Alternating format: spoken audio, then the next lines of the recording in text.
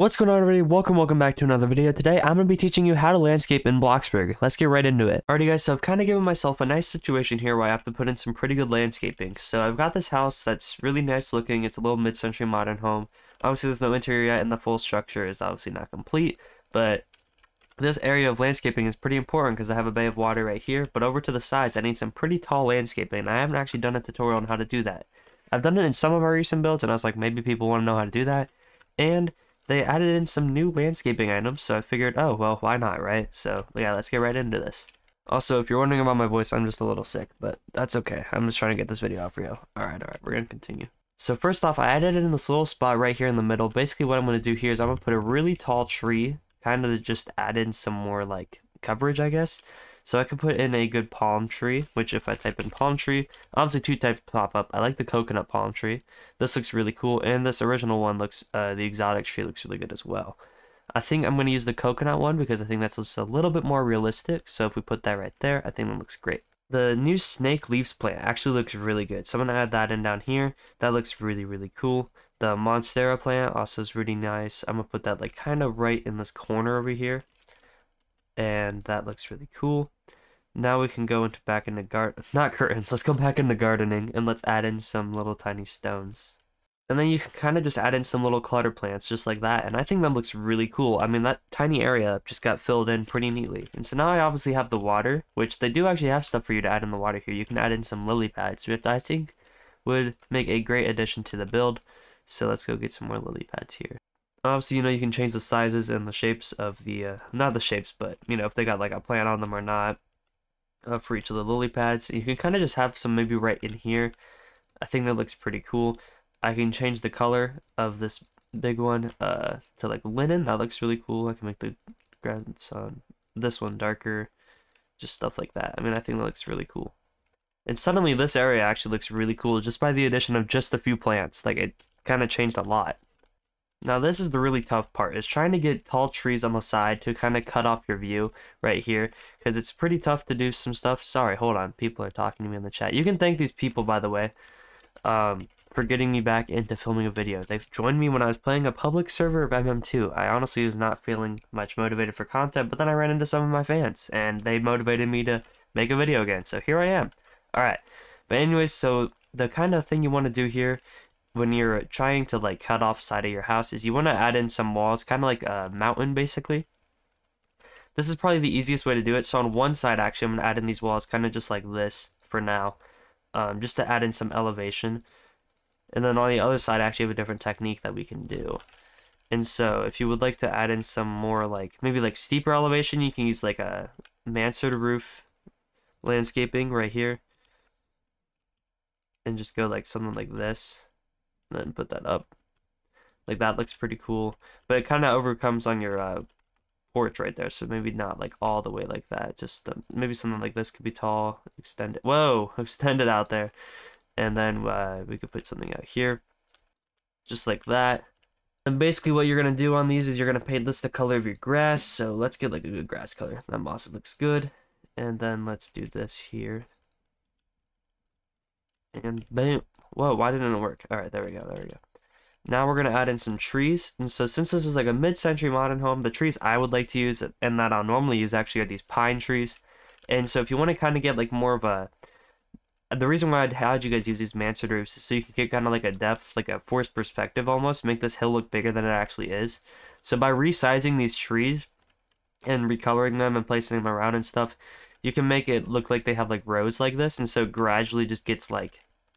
the mountain just gets more depth suddenly, if that makes sense. If you saw my recent build that I made for myself, where I made my own dream house, actually, the landscape on that house, I used so much trees, so that way I could make it look like it was a bigger hill than it actually was.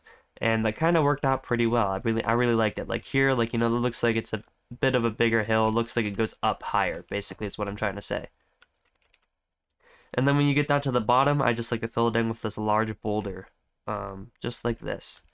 It's the easiest way to not interfere with your porch or your house, is just by using that boulder. And boom. I mean, I think that looks really cool. Like, just by adding in trees right there, I think that looks great. If you want, you can recolor them, but even just having them like this looks good. If you were to recolor them, I wouldn't make it like too different. Like I wouldn't add on like bright greens. I would add in just maybe like the slightest change, like just stuff like that. I mean, that just makes a huge difference as well. Like that just looks super good though, guys. Like I really like that. And now on the other side, you can actually just have some sort of walkway, like a mini garden, if that kind of makes sense. So whenever I have symmetrical portions like this, I don't tend to like to make my sides symmetrical. And so a good way to kind of avoid that is just by adding in like a mini garden or a mini like trail almost. So if you use these large stepping stones, actually, you can resize these. And if you make these really small, they actually look really good. And then if you're rotating them around, you can make it look like a pretty cool looking path. And so basically when you're doing this, you can make like a little like mini like garden. You can make like a circle with this type of path. And so what I'm going to do right now actually is make a type of like circle over to like this like bench, if that makes sense. Or maybe just like a little like campfire. So like let's say like right over here I'll have like a campfire or something. I'm going to finish completing the circle and then I'll show you guys what I mean. Alright, so now that I got my circle, I can just put a nice cherry blossom tree right in the middle. Is that the most practical thing to walk through? I'm actually not sure. But maybe it's just for your kids, you know? Maybe that's just the entire point of this. It's just for your kids. So hopefully they can fit through this at least. And if you don't want to put that there, you can put like a statue instead or something. And then you can either put these landscape uplights in there, which look really cool. Or you can put in the gloomy lanterns, which also look really cool. I like to put in the gloomy lanterns personally. I think they just are better in some ways, but you can also make them like hang off the tree if you want. But for this case, I'm actually going to use the landscape uplight since it's like a modern home. So let me just put those right around like in here and stuff. I think that looks really cool. All right, and then over here, when I was talking about just having like a little campfire, so if I go to the fireplaces, I can just put in the fire pit just like this.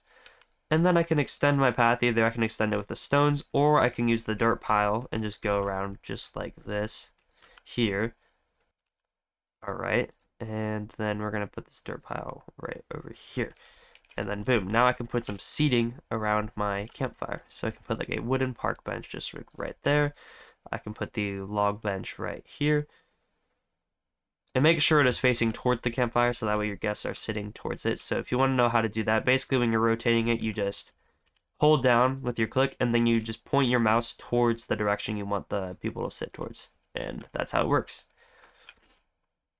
And then you can kind of fill in this gap like right here because I just don't like the way that gap looked. Alright. Now make sure you repaint these stones just to kind of give some more like depth. Whoa, I did not want to repaint the tree. Yeah, let me repaint these stones. I like to use probably 3 to 4 different colors, so I'll use like the fossil color as well.